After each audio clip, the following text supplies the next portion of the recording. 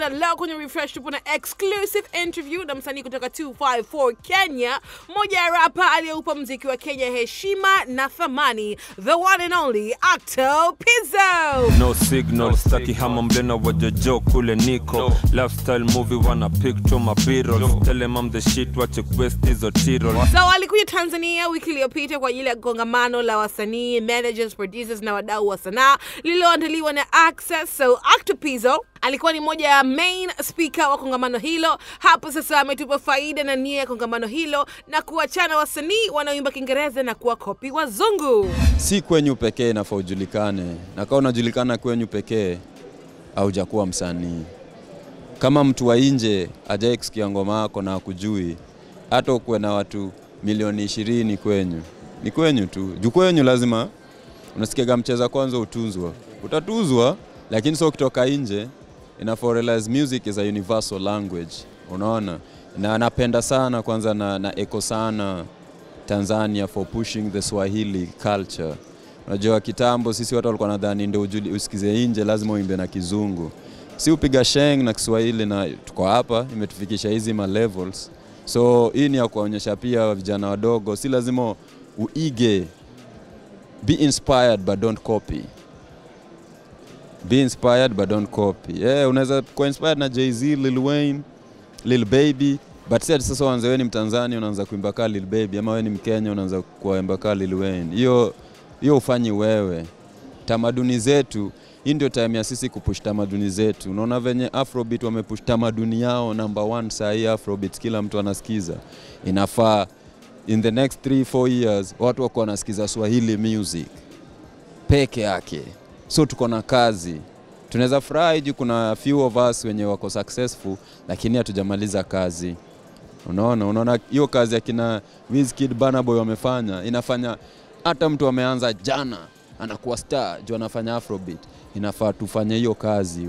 Wewe, mimi, Diamond, venye anasukuma vijana. Ndio mtu akisikia tu Kiswahili rap ama Kiswahili music anafurahi, anajua hii ndio muziki. So hiyo ndo maana tuko hapa. Tupush hiyo Swahili culture, tupush hiyo mila zetu na tamaduni zetu na muziki zetu mpaka za kimila zile tunaongea na lugha zetu za mama. Si ati tukuage tu kila mtu unatoka Tanzania unaongea Kizungu. Mimi unajua msanii wa Tanzania kuja anaongea Kizungu, hatuwezi hata fanya collab. Juu tayari unanionyesha wewe hujui kenye unafanya. Wewe unataka kuwa mtu mwingine mwenye si wewe. Lakini wanasema lugha pia inasaidia kupeleka muziki international somehow. Lugha gani? Kiingereza. Kiingereza ni mother tongue ya mzungu. Hiyo ni lugha yake ya mama. Wewe unafurahia kutumia lugha ya mtu mwingine ya mama. Hata unasema ni international. Unajua ngoma number 1 saa hii, unajua Ozuna ama Bad Bunny wanaongea lugha gani? Hao ndio the most streamed kuliko mtu yoyote. Despacito ni ngoma ya Kizungu. Tusidanganyane. Hiyo ni hype. Kizungu ni hype. Kikubwa ni melody. Kikubwa ni muziki mzuri. Kikubwa ni sisi tuko nasikia ngoma za South Africa tujui lugha yao. Mimi nasikia ngoma za Kikongo, Lingala, bado number 1 mpaka saa hii. Sijuagi kitu wanasema, lakini muziki ni tamu. Unasikia? Kuna mtu anasikia Diamond huko Norway. Unadhani anajua Kiswahili? Anapenda rhythm, anapenda muziki. Tusidanganyane atukimba. Watu wa Norway waongee Kizungu. Kizungu inaongelewa England pekee, my friend, na US. Kila other country iko na lugha yao. German wanaongea Germany. Wafaransa wanaongea Kifaransa. So unataka kuniambia, sasa nitaongea lugha zote za duniani ndo nijulikane? Tusidanganyane. Kizungu, I would say this, English is not a measure of intelligence. It's just a language like my mother tongue. Mother tongue yangu inaitwa Luo. So huyo mtu anaongea Kizungu na mimi nikiongea Kiluo, hatuna tofauti. Baada ya mtandaoni kudai kuwa muziki wa hip hop Kenya haufanyi vizuri kama muziki wa kuimba, yani wasanii wa kuimba ndio wanafanya poa sana na ndio wenye pesa kuliko rappers, Octopizzo ana hili la kusema. Hiyo ni wewe usikizi hip hop bana. Hakuna muziki Kenya, hakuna hata msanii na make do nyingi Kenya kuliko msanii anadu hip hop. Nani amekudanganya ati hao imbaji na hakuna. Me personally hata nikuongeleshe, hakuna msanii Kenya ana sign check kubwa kuliko yangu. Does that answer your question? Si lazima niko kwa TV kila saa ndio ujue nafanya maneno. Wewe unaona Burna Boy hapa kwa TV kila saa? Unaona Jay-Z kwa TV kila saa. Kuna biashara zingine hazihitaji uonekane. Sasa hii niko hapa, mbona mimi ndo nimeitwa hapa na si hao watu umetaja? Jibu hiyo. Unajua Spotify ni kampuni gani? I understand. Mbona hao watu umetaja hawako hapa? Mimi ndo niko hapa. So I think mimi muziki yangu tu ili change. Sikutaka kuwa kwa bracket ya hip hop pekee. I think kama kauna ni follow vizuri, hata unajua nimetoa album like mwezi moja. Fuego ni ya last year.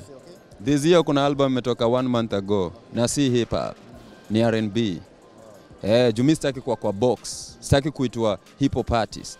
Nataka kuitwa artist. Nataka kuitwa tu artist. Nataka kuwa hip hop artist. Nataka kuwa hip hop artist. Juu hiyo ni kuweka kwa box, inamaanisha nikifanya kitu kingine mtu anasema but si hip hop. Kwa hiyo nataka hip hop, sikiza zile zingine nilitoa. Niko na album 7. Siwezi kwa album zangu zote 7 zinafanana. Unaona? So kuna growth na muziki ya Kenya, huwezi sema hakuna bado kwa hii region watu wanatengeneza pesa kama muziki ya Kenya. Wakenya wako na do, usidanganye. Na kama unakumbuka mapema mwaka huu comedian kutoka Kenya Eric Omondi aliwachana vikali wasanii wa Kenya na wadau wa muziki kutopiga muziki wa Kenya sana na kupiga muziki wa nje. So leo Octopizzo amezungumzia issue hiyo ya Eric na amewachana TV na radio zinazopiga ngoma kwa upendeleo au kudai pesa. Omondi aongea juu ya kulala, anaongea juu ya media zetu zichezi ngoma, azisupport Kenyan music.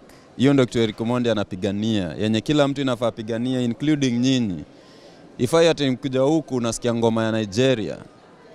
Inafaa nikikuwa hii Tanzania nasikia ngoma pekee za Tanzania, labda moja ya Kenya kama ni ya Kiswahili.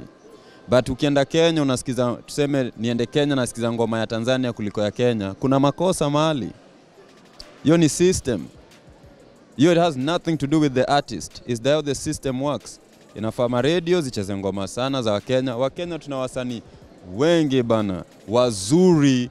Mimi nimekuwa na bahati, nimetravel hii dunia sana. Na bado hakuna muziki tamu kuliko ya Kenya. Na kuambia na sikui biased. Nyinyi mnasikia tu Kenya iko kwa TV na radio. Hiyo ndo mnajua. Kuna watu hujaisikia. Karibu 10,000 artists. Umeisikia like nikikwambia sahi, umeisikia mtu anaitwa Oduor? Mtril. Umeisikia mtu anaitwa, umeisikia group inaitwa tuseme Brooklyn Boys? Ujaisikia Brooklyn Boys? Nao ndo walikuwa featured data kwa Spotify this year. Ani vijana wameanza tu juzi. So unaona, so muziki haiko kwa radio na TV. Hiyo ni uongo. Hizo miaka ziliisha. TV na radio zinacheza watu wanapenda. Si muziki ni watu wanapenda. So unapata mimi nikiwa na radio yangu na sikupendi, sikuchezi, lakini ngoma ni mzuri yako but sikupendi. So mimi siku hizi nikitaka kusikia muziki siangalii TV ama radio. Naenda kwa hizi streaming platform nasikia na huyu ni nani sijaimsikia. Huyu ni nani na mbona ni mkali sana na sijaimsikia.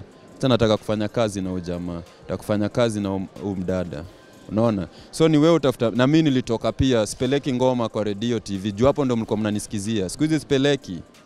Sasa hivi umeamua kudili na digital platform. Digital platform. Mtu wa radio kwani Jay-Z mtumia ngoma? Tulitoka huko juu radio na TV wamekuwa kituchezea sana. Walijiona kama mungu fulani. Lazima uende wako, tafadhali simchezee rekodi yangu. Bro, I don't need you. I don't need them anymore. Wana mchango kwenye muziki. Walikuwa nayo but then inafaa wacheze muziki bila bias. Hiyo kitu nimesema ifai ati juu unanipenda utacheza ngoma yangu. Inafaa nikwambie, umeisikia hii ngoma? Hebu icheze, wacha mafanu wachague. Wafanu waseme hiyo ngoma tutaki kwa radio, toa. Si producer acheme ati hii ngoma tutacheza. Wewe cheza tu Octopizzo na Diamond. Cheza kila mtu, watu waamue. Nikaa tukienda vita, tupigane mpaka mtu atashi. Si ati huyu ashashinda. Huyu ashashinda tusipigane. Unaona hiyo ni uongo. So mimi niliacha kupeleka ngoma kwa radio na kwa TV. Niliwaambia venye mnapataga ya Wizkid, venye unapataga ngoma ya Beyonce, pata yangu. Iko kwa hizo mtandao zenye wewe upata hizo. Mbona Beyonce ukutumia ngoma kwa Sasa mbona wewe kama mtu wa Wasafi uanze kukaza kijana mdogo anatoka pale Karume anapiga ati nitumie ngoma kwa email na amekwambia ngoma yangu iko iTunes, Spotify na hizi place zote, Boomplay, hizi zote ngoma zangu ziko huko. Mimi hata saa zingine ndio anaanza, hana hata pesa ya kutuma email. Mimi nilianza huko najua hiyo uchungu. Lakini utacheza ngoma ya Jay-Z? Akwende huko na radio yake na TV yake bana. Lakini pia Octopizzo amemchana Eric Omoni kwa kitendo chake cha kuwaforce wasanii wa Kenya kufanya kiki ili waende mjini. Jamani. Ako na point yake, unajua, lakini sijui kama umesikia nyamia aliniongelelea. Inafaa uende usikie. Juu mimi si believe in stunts. Unajua kuna wase inaitwa kiki huku. Kuna watu kiki inawafanyia kazi. Yeah, like it works for them. Na kuna watu venye mimi kari yangu niliset. Umaisikia Jay-Z ako na kiki? Ati Jay-Z la amebuy Rolls Royce. Unadhani Jay-Z ana Rolls Royce ama ako nayo? Ako nayo. Exactly. Si lazima kuambie mimi unajua gari gani naendesha? No. Huwezi jua, juu si lazima niambie mtu. Lakini naendesha G-Wagon. Hata Kenya kuna mtu anajua. Mali mimi natoka pale slums. Siwezi ati naanza kuonyesha watu Rolls Royce. Nafaa nionyeshe venye naweza watoa huko. Venye ujanja kutengeneza pesa. So tuko tofauti na kuna mtu hiyo Rolls Royce inamwakia, kuna mtu angekuwa na gari zenye mimi niko nazo, angekuwa anazipost kila siku. So kama it works for you, you should do it. Hiyo ndio tunaweza mbia Rico ni boy wangu sana, but hiyo ndio tunaweza mwambia. Kama yeye hizo vitu zinafanya watu wa kuongelelee, unajua kuna watu wanataka hiyo attention. I don't work good in attention. Mimi sihitaji kiki, niko na following imenitosha na wananijua na wanajua nini nafanya. Nimetoa album mwezi imepita iko na 12 million streams. Mbona nahitaji kiki? Mbona nahitaji kiki? Nalipwa, niko na kazi, nakula fiti, nini nahitaji kiki? Kiki ni ya nini sasa? Mtu yote anafanya kiki ako njaa. Inaweza kuwa njaa ya attention, like tunakuona kila siku uko club, madem nini, uko beach nini, umetoa shati. Bruh, like come on man. Wapi pesa? Wapi pesa? Wapi do? Mimi niko kwa hii biashara nitengeneze pesa. Nikipata biashara nyingine na nitengenezea pesa kuliko muziki na achana na muziki. Naifanya sasa for fun, nafundisha watoto wangu nini. Like hizi ndo muziki mzuri, ndo muziki mbaya. Me as a fan of music, naweza penda tu kusikia muziki. Sitaki hizi other theatrics. It doesn't help me. You don't have to pull up on people with many people just to prove you're a superstar. You should feel like a superstar. Mimi nikitembea hapa, umeona hapa na bodyguard nini? But you'll know it's me. Presence yako ni venye wewe unatembea. Si ati watu wengine waonyesha, nani ameingia na watu wengi hapa? Ni mimi nimeingia na niko peke yangu. Mtu anataka kunijaribu, I'm from the street, tuendane. Si need bodyguard atanisaidia na nini? Pigana vita yako. Unaona? But kuna watu hiyo kitu inawasaidia. So naweza sema if it works for you, just do it. But it doesn't work for me and majority of us. Like I gave you this Jay-Z, there's Beyonce, the many successful artists here. There's Alikiba here, who's I'm a big fan. Kwa gina kiki mob. Ana mafano wake, atatoa ngoma yake, watu wake wasikize, wangoje ingine. Wewe unataka kutembea uchi, tembea uchi. Sasa kuna za ndani kabisa tulizipata kuwa Octopizzo hamkubali kabisa Diamond Platnumz, na hata kwenye baadhi ya interviews huwa anamchana. Msikuhadisie, check this out. Mimi ni fan wa muziki, mimi ni fan hadi wa Diamond. Mimi ni fan wa muziki mzuri man. Kwanza kitu the biggest thing mimi napenda about Diamond ni business. Mimi unajua siangaliagi mtu on one spectrum. Naweza kwa spendi muziki yako, but napenda who you are. Na Kenya unafanyia industry yako. Kenya Diamond anafanyia industry is something that should be appreciated so many times. Besides him being an artist, zo platform ana create, hizi makazi ame create for watu. This goes than music, man. This is what being an artist is. Wachana na muziki. Hit song ina lastigi 1 month, bro. Watu wanataka ingine. Muziki ni 1 month. Ingine, but hizi vitu wamefanya. Leo ukienda home na familia yako, wanakula juu alicreate platform. Mwanamuziki mwingine mwenye aliletwa na Diamond, familia yake, mama yake, nani, kuna watu hadi waimbi wanafaidika juu hizo platform. This is what I respect about him. This is something I've always wanted to tell him in his face. Like, bro, this is some dope shit. Yeah, this is what we should be doing.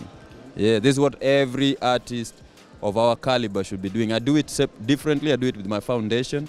Mimi sikwenda hiyo nje ya muziki juu kudeal na wasanii ni stress, atakwambia. Ni stress, ego nyingi, mnaanza kubishana nini, mabifu. Sina hiyo nguvu. Mimi nataka tu naenda kwa community na nafanya vitu zangu namaliza. But I'm a big fan of who he is and what he does for this industry, man. Yeah. Thank you for your time, Octopizzo. Yeah. Bless maze Wasafi. Hata kuna saifa nimewafanya mtaisikia juzi, nimewataja huko.